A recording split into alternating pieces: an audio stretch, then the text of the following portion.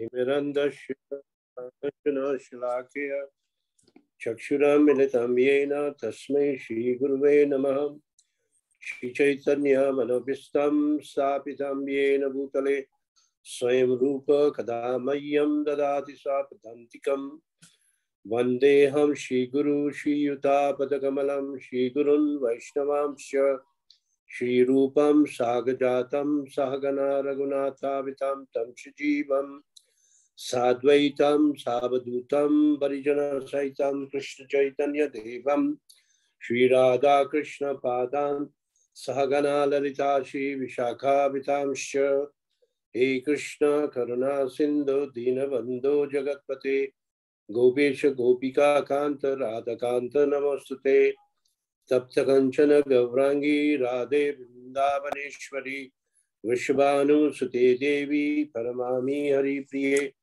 Vanchakalpa Tarubhasya Kripa Sindhu Vayevacha Patitana Pavnebhyo Vaishnavebhyo Namo Namaha Jai Shri Krishna Chaitanya Prabhu Nityananda Shri Advaita Gadadhara Shivasadi Gaura Bhaktavinda Hare Krishna Krishna Krishna Hare Hare Hare Rama Rama Rama Hare Hare. Hare Krishna. Thank you very much, Prabhuji, for the wonderful Mangalacharan. Prabhuji, we are reading the Srimad Bhagavatam. We are on Canto 1 and we are on Chapter 7.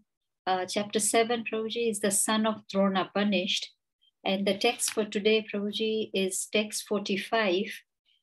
And we are almost, these are the last few verses in this text. So, Motherji, I was told we are on 52. Yes. Not Sorry, Prabhuji, 52. 52 till the end, yeah. Text 52. And we are almost finishing the last few verses. So, text 52, we can start with text 52, Prabhuji. Narayan namaskrityam naram chaiva narottamam devim saraswatim vyasam tato jayamudiriyeta nashtaprayeshu abhadreshu nityam bhagavata sevaya bhagavate yutam shloke bhakti bhavtina ishtaki. Text number 52. Nishamya bhima gaditam drupadayascha chaturbhuja Alokya Vadanam Shakyur Idam Aha Hashan Eva. Translation: Chaturbhuj, the four-armed one, or the personality of Godhead, after hearing the words of Bhima, Draupadi and others, saw the face of his dear friend Arjun, and he began to speak as if smiling. You can read the purport, Father. Purport by Srila Prabhupada ki Jai. Lord Shri Krishna had two arms, and why he had designed as he is designated as four-armed is explained by Sridhara Swami. Both Bhima and Draupadi held opposite views about killing Ashwathama. Bhima wanted him to be immediately killed, whereas Draupadi wanted to save him. We can imagine Bhima ready to kill while Draupadi is obstructing him.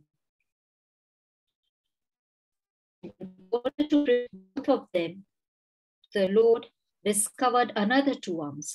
Originally, the primeval Lord Shri Krishna displays only two arms, but in his Narayan feature, he exhibits four. In his Narayan feature, he resides within his devotees in the Vaikuntha planets, while in his original Shri Krishna feature, he resides in Krishna Loka planet, far, far above the Vaikuntha planet in the spiritual sky. Therefore, if Shri Krishna is called Chaturbhuja, there is no contradiction. If need be, he can display hundreds of arms, as he exhibited in his Vishwarupa shown to Arjun.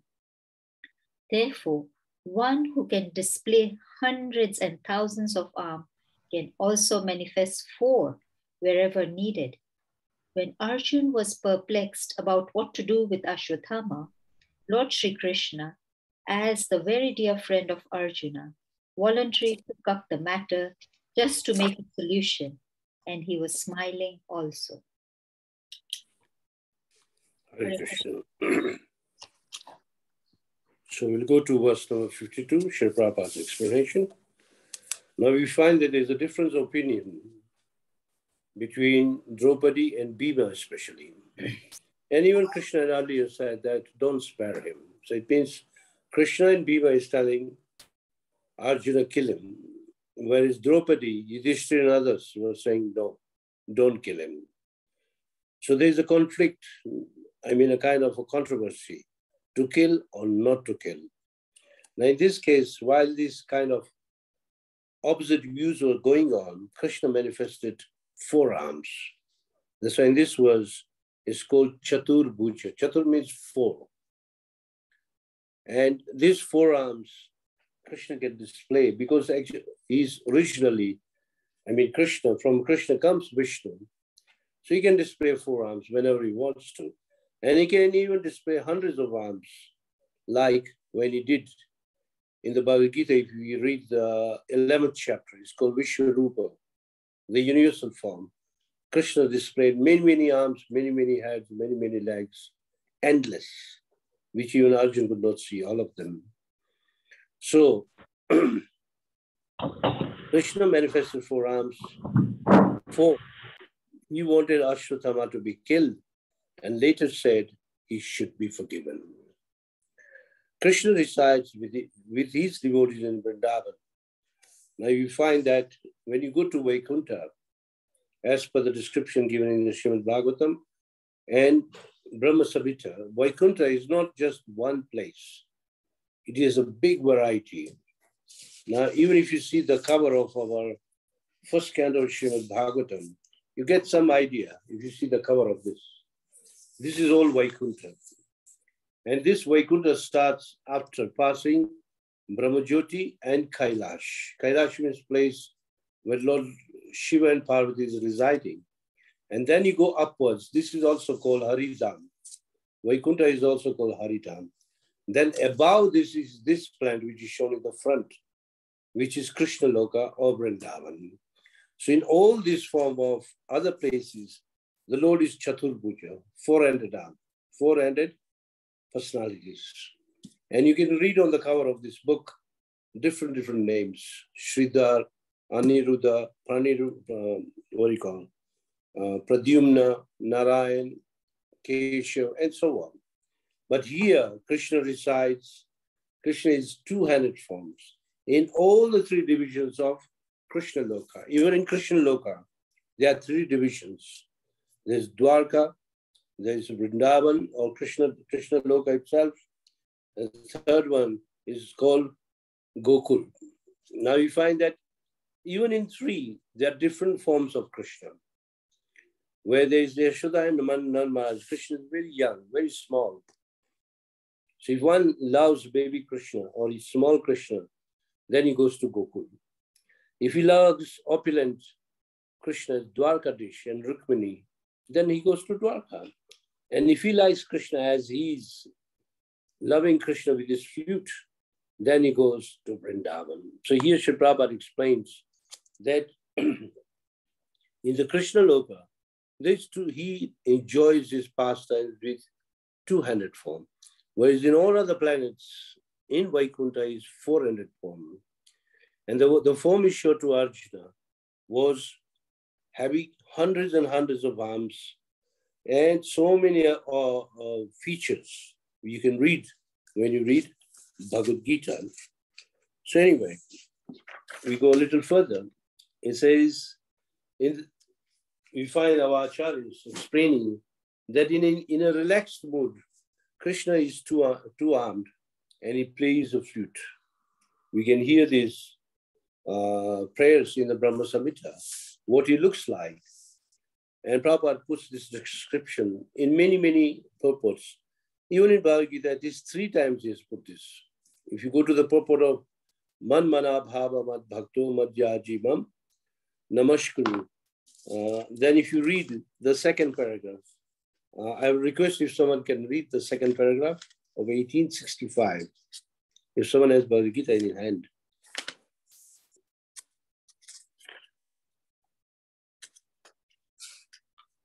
1865. If no one, then I can read. There's no one to read. I can read. Second paragraph in the Man Mana Bhava Mad Bhakta Bhagavad Gita, it says, these words stress that one should concentrate his mind upon Krishna, the very form with two hands carrying a flute, the bluish boy with a beautiful face and peacock feathers in his hair. There are descriptions of Krishna found in Brahma Samhita and other literatures. One should fix his mind on this original form of Godhead. One should not even divert his attention to other forms of the Lord. The Lord has multi-forms as Vishnu, Narayan, Rama, Vara, etc. But a devotee should concentrate his mind on the form that was present before Arjuna. Concentration of the mind on the form of Krishna constitutes the most confidential part of knowledge. And this is disclosed to Arjuna because Arjuna is the most dear friend of Krishna's. So we find that in this purport, Srila Prabhupada gives a complete description of what Krishna looks like. So Krishna is two-handed. Original Supreme Lord is two-handed. And to do his work in this material world, he has used four-handed form.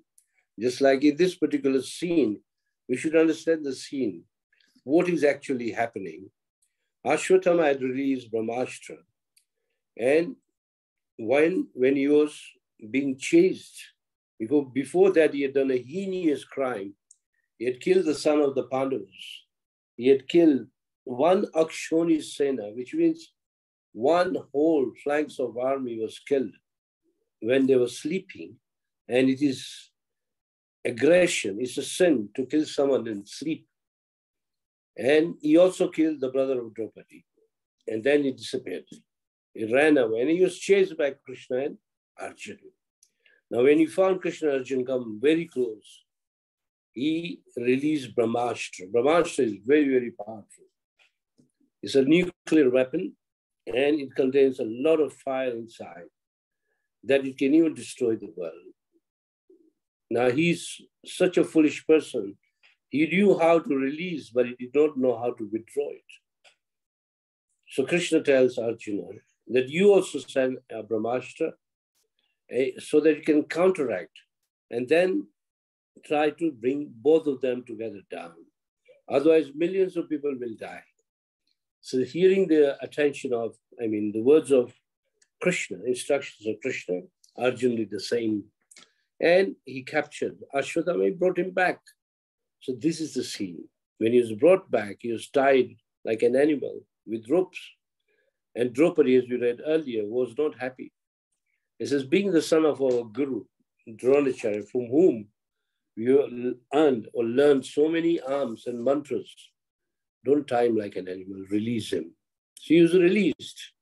But then Bhima was adamant. He says, to release is okay, but you kill him. And Draupadi said, don't kill him. So this was the kind of a difference of opinions. One wanted him to be killed, and another one.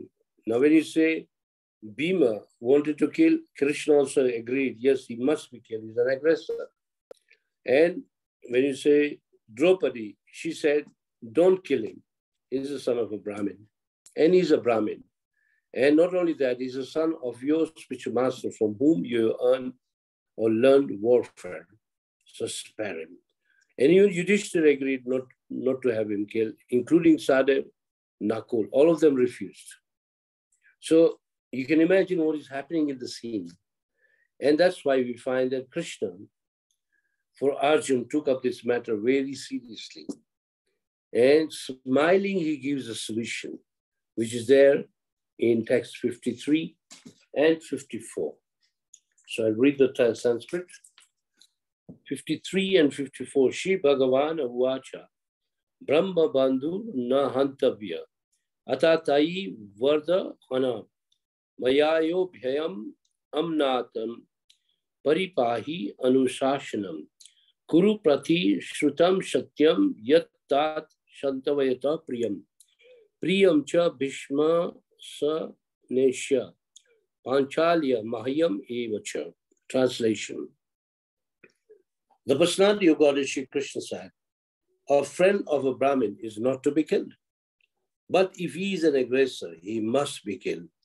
All these rulings are in the scriptures, and you should act accordingly. You have to fulfill your promise to your wife, and you must also act to the satisfaction of Bhima and me. To try to understand the verse. The instructions are very clear. In the first two lines of the Sanskrit, it says, Brahmar bandhu na hantavya. If he's a Brahmin, don't kill him. Atatayi vadahardana. If he's atatayi, he's an aggressor, he should be killed. So it's a kind of a very confusing statement Krishna has made. One way he says kill him, another way he says not kill him, so that everybody can become pleased. Mother, you can read the purport.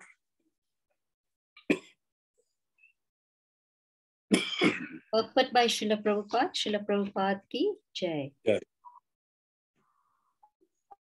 Arjuna was perplexed because Ashwatthama was to be killed as well as spared, according to the different scriptures cited by different persons. As a Brahmabandhu, or a worthless son of a Brahmana, Ashwatthama was not to be killed, but he was at the same time an aggressor also. And according to the ruling of Manu, an aggressor, even though he be a Brahmin, and what to speak of an unworthy son of a Brahmana, is to be killed. Dronacharya was certainly a Brahmana in the true sense of the term, but because he stood in the battlefield, he was killed. But although Ashwatthama was an aggressor, he stood without any fighting weapons. The ruling is that an aggressor, when he is without weapon or chariot, cannot be killed. All these were certainly perplexities. Besides that, Arjuna had to keep the promise he had made before Draupadi just to pacify her. And he also had to satisfy both Bhima and Krishna, who advised killing him. This dilemma was present before Arjuna, and the solution was awarded by Krishna. Hare Krishna. So in these two verses, some points are there.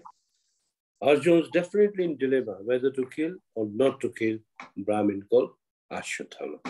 According to the Shastriya etiquette, you cannot kill someone who has no weapons. If someone has no weapons to protect him, you can't kill him. That is one question. He was told to kill by Bhima. That means he had to kill. Draupadi said not to kill. Yudhishthira said don't kill. So it's like a very, very confusing statement and a very confusing situation. So he killed. Why Ashwatthama should be killed? One reason was he killed in cold blood the children of the Pandavas. They were sleeping at night. And others, they even didn't have weapons. So Arjuna should kill him because he had done a crime, a heinous crime. In the Bhagavad Gita, if you read chapter 1, text 36, 6 kind of aggressors are mentioned. One of the first one, let me go, I see the Bhagavad Gita and give you the exact, all the 6 aggressors. You can, those who have Bhagavad Gita, they can refer to Bhagavad Gita.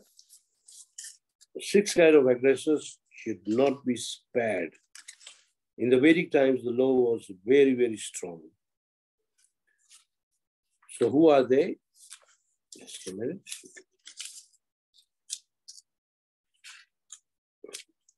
Number 1 is a poison giver. If someone kills someone by administering poison, he should be killed. If one sets fire to the house, he should be killed. If one attacks with deadly weapons, he should be killed. If one plunders riches, he should be killed. Number 5, one who forcibly occupies another land, he should be killed. 6, one who kidnaps a wife. So all 6 kind of aggressors, according to the Vedic law, they should not be spared, they should be killed. In today's world, if you have money, then you may not be killed because you may get a very good lawyer and you may bribe the judge, and there'll be no punishment. But in the Vedic times, it was not like that. There was no corruption and there was very fair trial. These days, the court can go on for months and months. In the older times, if a serious case was there, it was brought in front of the king. And the king would give the verdict the very same day, unless they needed extra witnesses. It was done a very fair way. That's why in a monarchy, people would be thinking twice before they break any law. But in the democracy, in the capitalism or communism, people don't care. They say, oh, I have a good lawyer, I have money, I know what to do. In this way, the law has become weak. That's why the crime has gone up. Anyway, here it's shown that as a Brahmin, he should not be killed, but an aggressor, he must be killed. This is the argument, which is in the shloka itself. Though he's a Brahmin, so he should not be killed. But if he is a Brahmin and if he's an aggressor, he should be killed. This is the Krishna's instruction. Don't spare him if he is an aggressor, and definitely he was an aggressor. So on the other hand, we find that Arjuna had already promised Draupadi, which led this to a dilemma, making him perplexed. And Krishna has already given him, Krishna gave the solution. What to do? Kill him and not kill him. If we were in Arjuna's place, definitely we would be confused also. In one way, we are told, kill him to please Bhima. Another way, he was told, not kill him. Then what to do? Why? To please Draupadi. And he has to please both of them.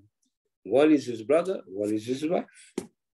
So in a family, whenever if there is any misunderstanding, this is the way the dealing has to be done. We can learn from this verse.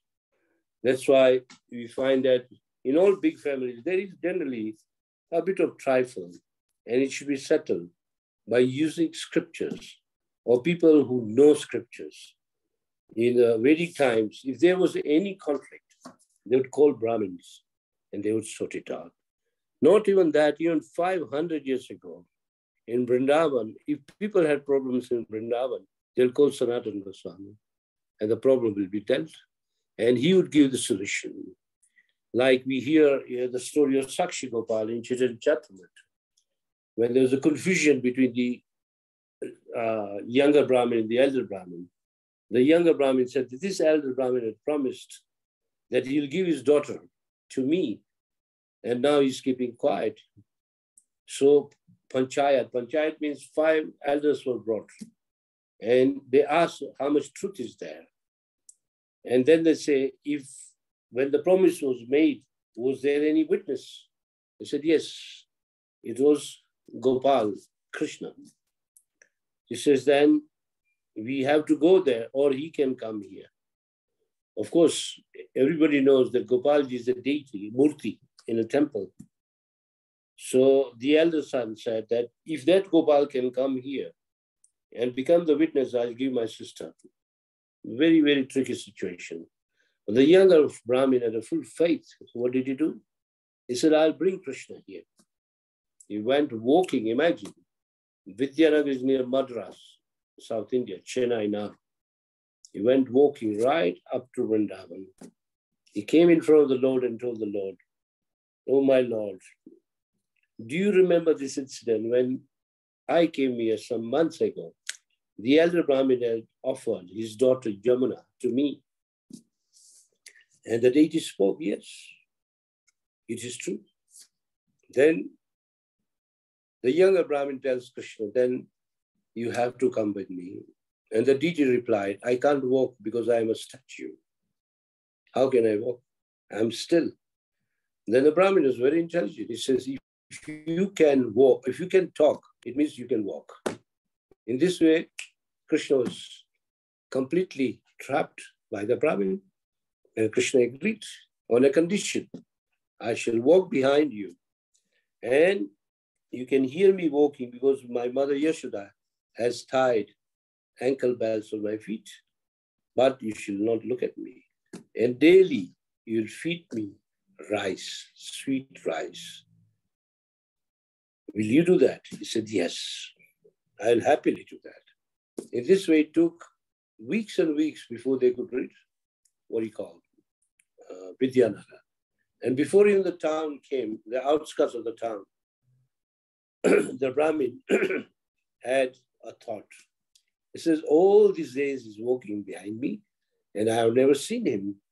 The big yogis, after thousands of years, may see Krishna, not even Krishna, they see Vishnu. But I'm so fortunate that Krishna is behind me.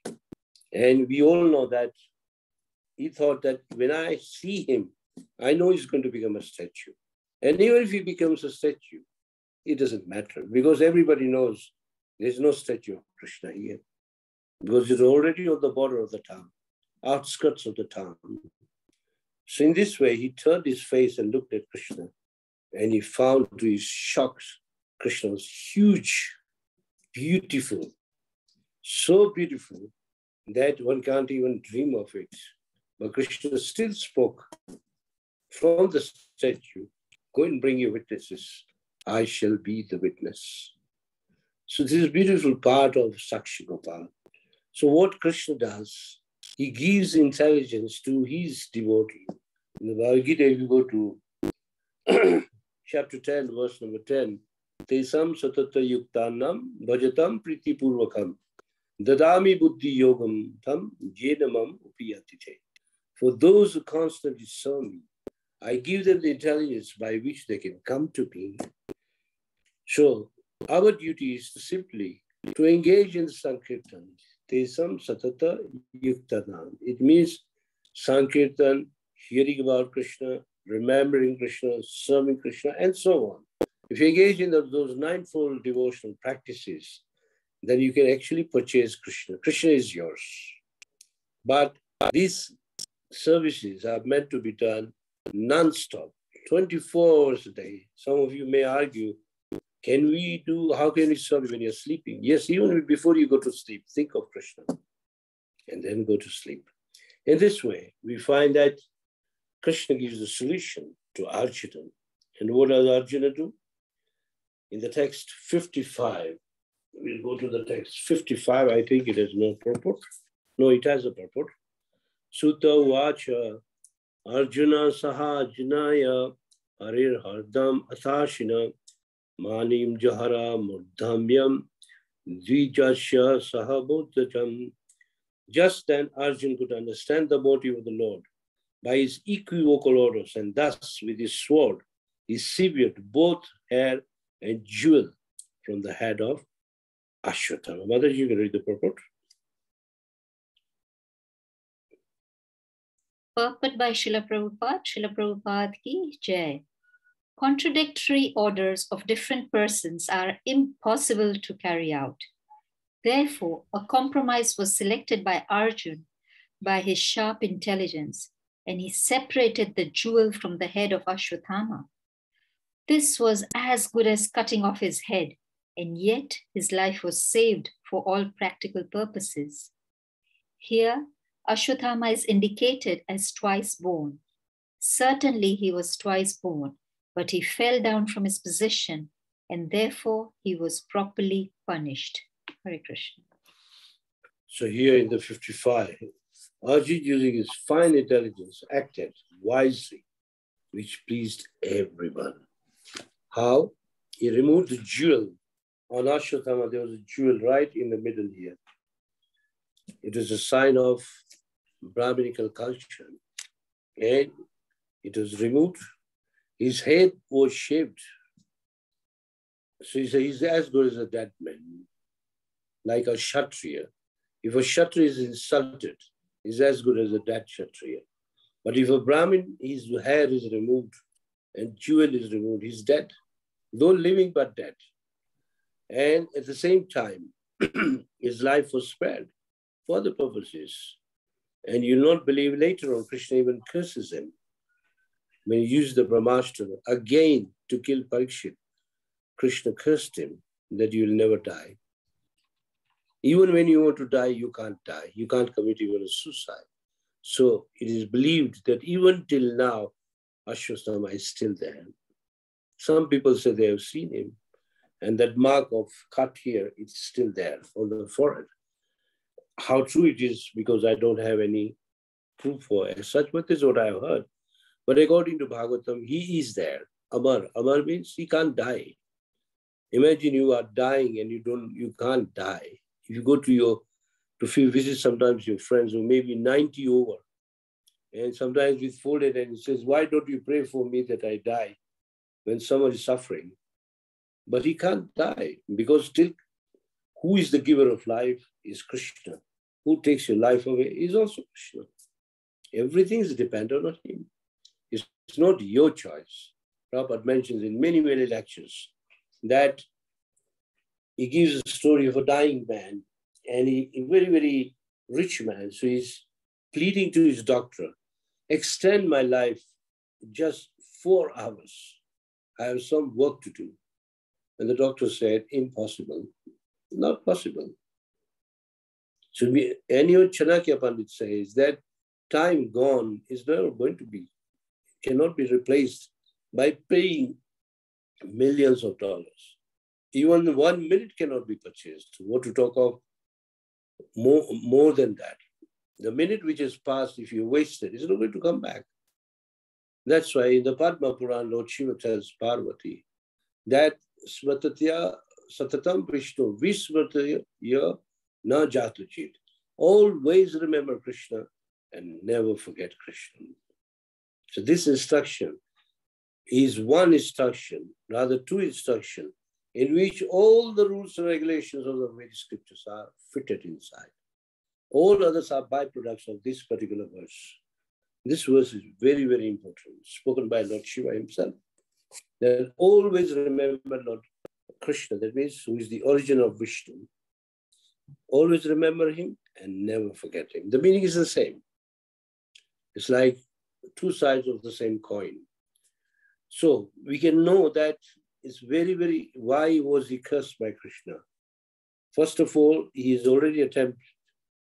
He already killed in cold blood, he ran away. He was caught. He was spared. And he does it again. He released the second Brahmastra later on to destroy the last sign, which was in the womb of Uttara, the wife of Abhimanyu. He was the only person living. The whole Pandu family, the generations to come, they were all killed in this war, the Mahabharata war. Nobody was spared. Only the 5 Pandavas lived. But no children lived. No children's children lived. The only sign left was later only became Parikshit, and Krishna protection, which is a subject matter when we read the prayers of Kunti, very, very coming very soon.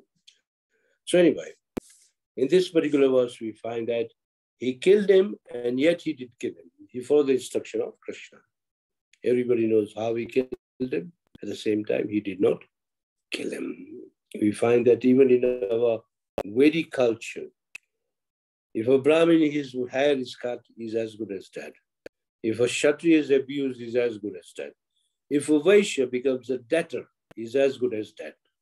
Vaishya is a businessman. If he's borrowed money and he refuses to pay the money, he is a businessman, but he's a dead businessman.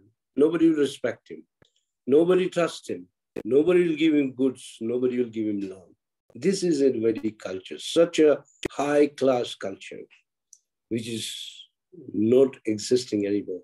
But still, we find that even till now, there are people who are following the culture. Sri Prabhupada mentions in one lecture of a certain lawyer. He was in the time of Sri Prabhupada. He explains in one lecture that when he died, he had some debts. And his son paid all the debts. Imagine. His son paid all the debts. Even in Nairobi, in the old shops which are here on the Biashara Street, which was originally called the Bazaar, many of these are Jains. Even they have this policy that if the father dies, the son pays.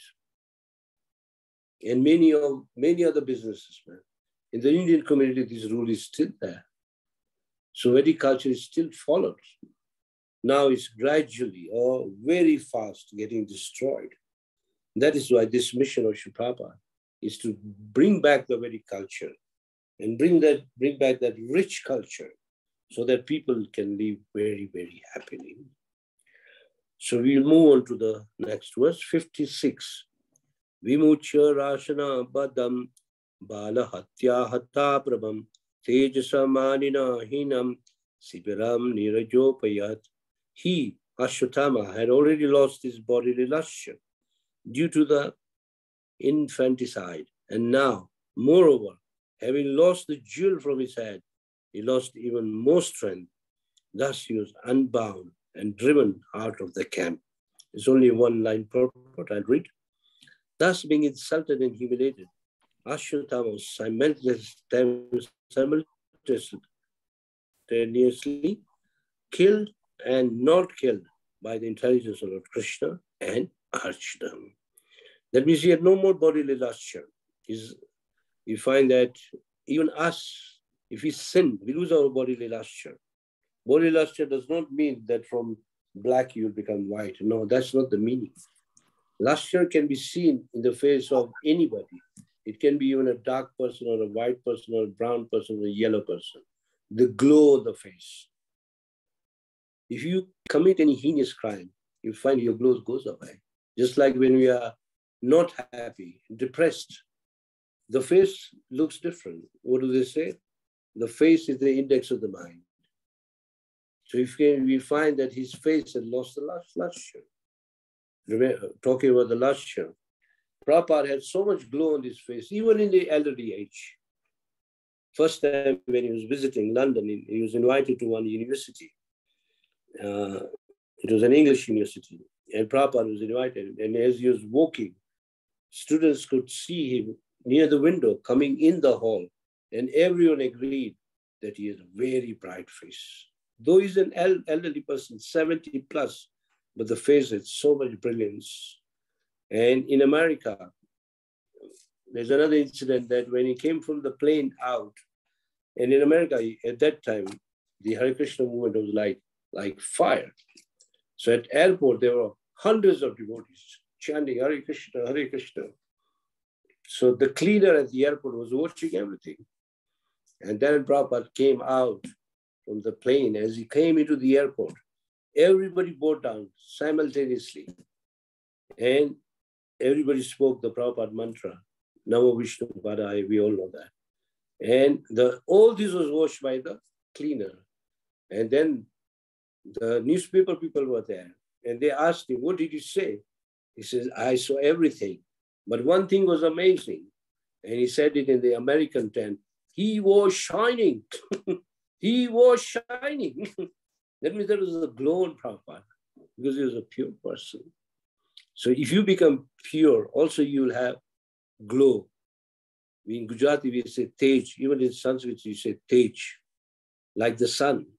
You find any holy person or in a painting of Krishna or demigods, you find light outside the face. It actually indicates the glow. Now, in the case of Ashwatthama, he lost the glow due to committing a heinous crime. So that's why we should not commit crime, nor should we sin. Prabhupada has given us 4 regulatory principles. Don't break it. If you keep up those principles and keep up your devotional service, chanting your rounds, 4 regulatory principles are called yam. And the niyam is the 16 rounds. You find if you do this to yam and niyam, then day by day, you will remain a very happy person. Nothing can give you happiness the way bhakti gives you happiness, Krishna consciousness. It brings you so much happiness that your face will have glow, your face also will have a very special smile. That anyone whom you meet can at once know that he's a very happy person. Where does this happiness come from? It's by practicing Krishna consciousness. So if you are practicing Krishna consciousness, stay away from sinning, stay away from committing offenses, all kinds of offenses. Offenses are at least 4. Offenses to the devotees called Vaishnava Aparadha, very serious. Offense committed while chanting the holy name. Offense in a holy dham. And offense in your service to Krishna. These 4 offenses should be avoided. And try to remain humble and meek. You become a very happy person. Even while chanting, you'll find that if you practice humility, you'll enjoy your chanting. And I'm sure while chanting, you'll smile also. I can assure you that. Because as you practice and practice, your humility will increase and increase and increase. It means Krishna becomes bigger, bigger, bigger, you become smaller, smaller, smaller. This is the whole formula behind becoming humble. Because as you realize the greatness of Krishna, you also realize your position, that I'm nothing in front of Krishna. And day by day, you realize that you're little less. And you become little and little and little. And Krishna becomes bigger and bigger and bigger. But Krishna is so merciful that you may be even just very small. Krishna will still accept you. And he loves you. In the 5th verse of the 6th Shastra, it says, E nanda taruja kinkaram patitana vishame bhavava buddho tat kripya tava pada pankaja stita duli siddharsham vichintaya. O Krishna, somehow or other, I have fallen into this material world. Kindly pick me up and put me as a dust at your lotus feet. Spoken by Chaitanya Mahaprabhu. This is the mood one has to develop, that I am very insignificant in the whole creation. It's little. There's one incident I'd like to share with you. In the time of Tamal Krishna Maharaj, His Holiness Tamal Krishna Maharaj, he was a bit very aggressive. And Prabhupada noted that sometimes you become too aggressive and rough, and then the devotees will go away from the temple will become empty. You can't be rough. So in order to teach him, Prabhupada explained in a very special way. He says, how many planets are there? And he replied, I think 9. Mercury, Venus, and so on. He says, among these planets, which is our planet? He said, Earth. On Earth, how many continents are there? He said, 5. How many countries? He said, numberless. Which is the country where we live? He said, America. Which town? San Francisco. Which street? This street. And who are we? This is just very little. It's a map of the entire creation. And Tamal Krishna Maharaj was very interested. He could understand what Prabhupada was saying. So sometimes we become too proud that I'm very big. But compare yourself with the front of fire. Another incident given in Chaitanya Charitamrita. We all know this incident. I'll just repeat for the sake of repeating. Brahma was visiting Krishna in Dwarka. And the gatekeepers are asking, sir, where are you? And where have you come from? And don't you know I am Brahma? I am 4-headed. He said, yes, but we have to tell Krishna. We have to tell Dwarkadish. So they went to tell Dwarkadish that Brahma has come. So Krishna knew that he's too proud. So Krishna said, ask him from which Brahman, which planetary system. So Brahma said, tell Krishna, Chaturmukha. Chaturmukha means 4-headed. Again they came. He said, Chaturmukha, let him in. And before he came in, Krishna invited all the other Brahmas. So some Brahmas were 8-headed, some were 16, some were 24, some were 100, some were 1,000-headed. And our Brahma, 4-headed, was like a rabbit in front of elephants. Compare the size of elephants and then a rabbit. And if a rabbit sees an elephant, it's very scared because he can easily be trampled. So in this way, Krishna smashed the pride of Brahma.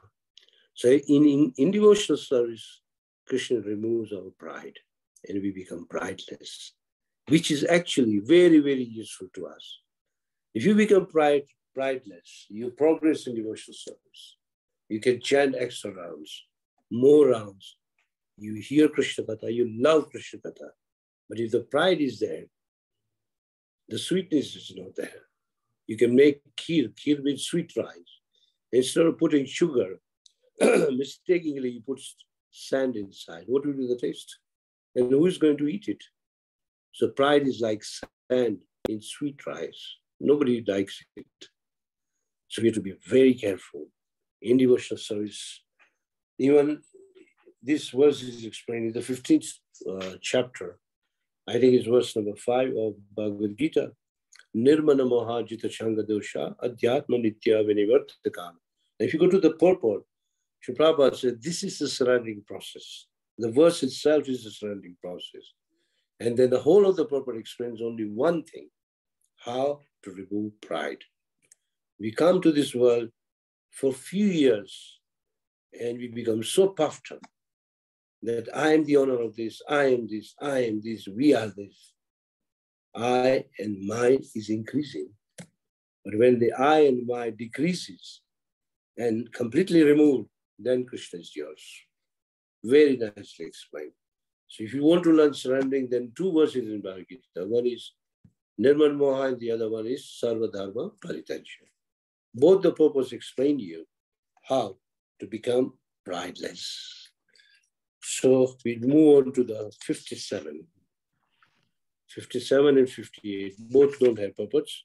57, Vapanam Dravinadanam Sthanam Niryapanam Tata Eshahi Brahma Bandhunam Madhunanyoshti Daihi Kaha.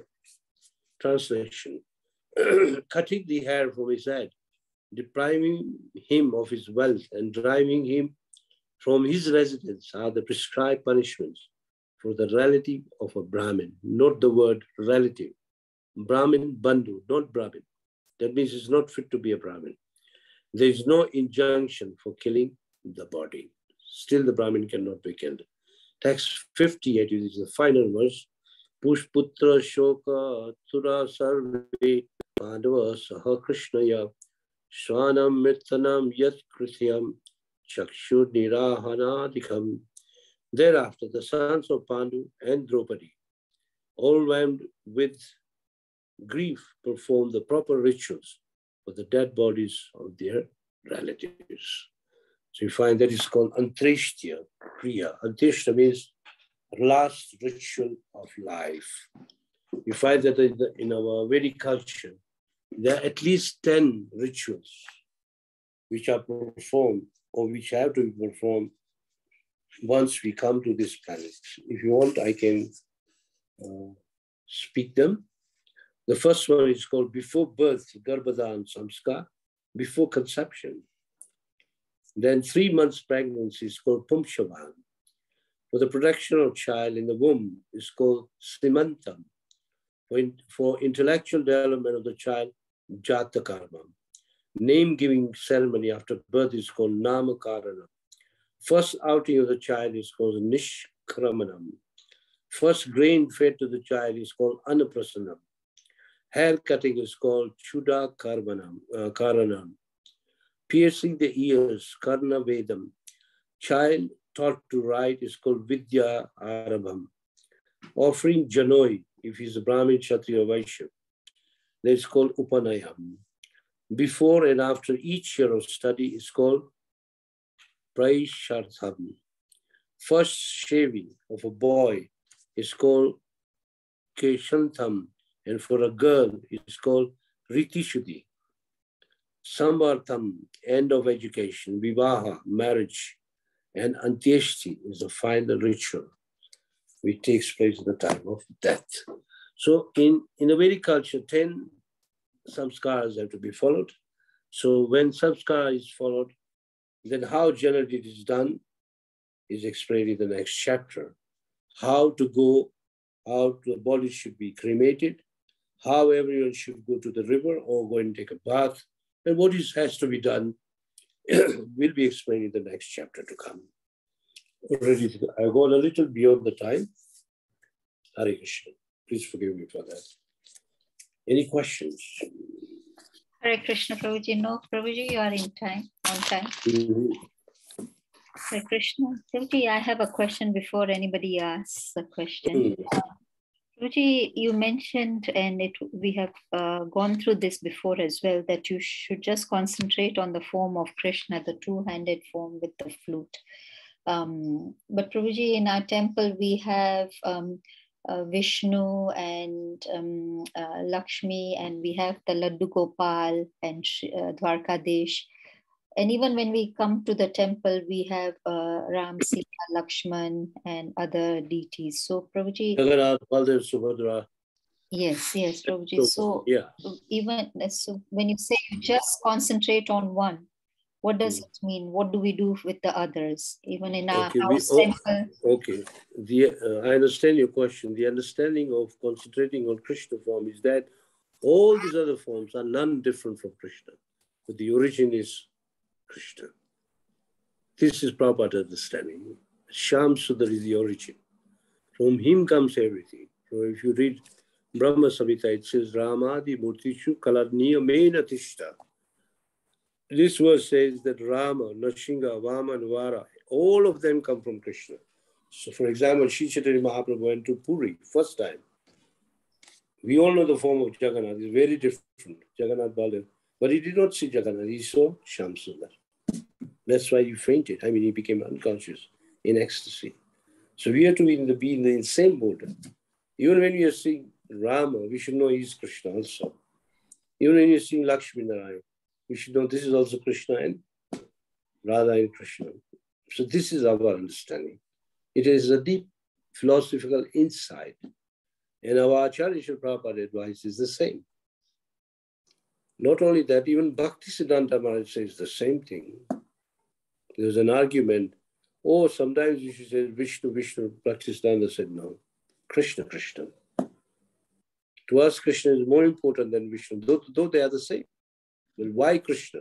And why that Krishna form is important. This is the science behind, this is the philosophy. So you follow the same trend. Whether you are worshipping Ladu Gopal, we should know that one day you'll grow up and you'll play the flute. If you see Ramachandra, we know that it is the same Krishna. In the Treta, you will appear as Ram. If Prahlad is there, same Krishna will appear as Nashinga. If this earth is sunken down, he will appear as Vara, lift it. Then, if Bali Maharaj comes, to Bali Maharaj, the most dear form of Krishna is Vaman, which is today. Today's appearance of Vaman Dev. To him, that short Krishna is very dear. To Hanuman, Ram is very dear. Every devotee has his own choice. But if you are learned, if you are taking the opinion of Srimad Bhagavatam, Krishna is everything. Does it answer your question? Yes, Prabhuji. So in our temple, in our house temple, when you have everybody, you just pay your obeisances to everybody, but you concentrate on Yes. Each one of them will give you a different mood. But you should know that the origin of everything. Ete chamsha kalopamsha krishnastu bhagavan swayam indrari vyakalam lokam midyanti yuge yuge. That verse should be kept in the mind. It is quoted in Bhagavad Gita, I think in verse number 2, Bhagavad Gita, chapter 2. And it's also the verse in the Srimad Bhagavatam. You can always find it. Krishnastu bhagavan swayam. Vyasdev himself says, from Krishna comes all other incarnations. All the incarnations are swamsha, means expansions, or further expansion. But the original Bhagavan is Krishna. This is Vyasdev saying, not just Prabhupada saying. Vyasdev himself says that. So we follow his instruction. Okay. Thank you very much, Prabhuji. Are there any other questions or comments? There are no. Hare Krishna. Yes, Peter Prabhu. Yes, Peter. Hare Krishna Prabhu Dandavats. I wanted to request you if you can repeat the 4 offenses and okay, 4 kind of offenses. Yeah. Okay, maybe 4 kind of offenses. Okay, 4 offenses are first to Vaishnavas. It's called devotees. It's called Vaishnava Aparadha. Dhamma Aparadha, to the residents of a place of pilgrimage. Third is Seva Aparadha. Seva means while serving, you don't commit offenses with other devotees or in your service. And the 4th is Dhamma Aparadha, which you already know. So these are the 4 aparadhas. And what is the second question? The meaning of the words yam and niyam. Okay, yam and niyam. Niyam means don'ts. Niyam means do's. Oh. Yam means 4 regulatory principles. Don't do this, don't do this, don't do this. No meat eating, no drinking, no illicit sex, no gambling. This is called yam. Niyam means chanting 16 rounds. Main rule. Is it okay? Yes, Prabhu. Also, I wanted to, maybe you can explain if Aswatthama's hair was cut off, but yes. Nowadays you see that the Brahmanas mainly, because ISKCON has the Brahmanas now, that their hair, we shave our hair. So yeah, but we don't shave all hair. We keep shikha. Oh, understood. But in case of Ashwatthama, his shikha was also cut, which is an insult. Very big insult. Like I keep shika. Most devotees keep shika. If someone cuts off shika, even by mistake, it is an offense. It's a shame. Shika means that you are, the word why we keep shika means we accept the authority of the Vedas. That is the meaning of shika. Is okay, Peter? Yes, thank you. Now, once your shika is removed, it means you don't obey Vedas, or you don't believe in Vedas. Okay. So we are following Vedic culture. We are accepting the instructions of the Vedas. So why cut it off? Another meaning is that you are, because before even accepting the spiritual master, you accept the authority of the Vedas. That is also another meaning. Not necessarily it should be a very long shika. It can be a short shika, enough. We cannot copy Chanakya Pandit. Chanakya Pandit had a long shika touching the ground. There's a reason why. He says, till the foreigners rule India, I'm not going to cut my shika. And he united so many kings. At that time, there was a Greek rule, and the Greeks left the country. He was successful. Okay, any other question? If there are no more questions, I can hand over to Prabhu. Hare Krishna, Prabhuji. Hare Krishna, Prabhuji. Yes, Prabhuji. Prabhuji, already we covered this one, chapter number 7. But when we are going to the Mahabharata, we can know so many incidents are there, and that is not justified. Like by the inspiration of instruction of Krishna, Dhritarashtra Maharaj told lie. Also by the instruction of Krishna, Arjun go and took the arrows from the Pitama Bhishma. Yeah, Duryodhana by the instruction, and so. Your speech is getting cut. I can't hear. Krishna is the all in all, and he can do anything. He can do something like other. So we supposed to be not. There is no question mark. Is that the ethics and the principles? Yeah, please. Okay, can I answer that question? First of all, yes, Prabhuji. Did the Kauravas follow any ethics before the war? You answer. Did they follow any ethics? No. So why should the Pandavas follow the ethics? When it came to killing Karna, it was Karna who had actually abused Draupadi. It was Karna who was the part of killing Abhimanyu. He was one of them. So even if he's killed in an unfair way, it is justified. So we can't blame Krishna for that. Speaking the lie for Yudhishthira, because the whole plan was that if Yudhishthira would not say yes to Dronacharya, then Dronacharya would not stop killing. He was slaughtering thousands of soldiers of the Pandavas. So he had to be stopped. And this was the only way. So it's not unfair. And as it is, Dronacharya taken the side of a crooked man, and that is Duryodhana. So there's nothing wrong. And which is the third thing you said? Yeah, is Dronacharya? But the thing is that if you read the Mahabharata, the whole war is justified.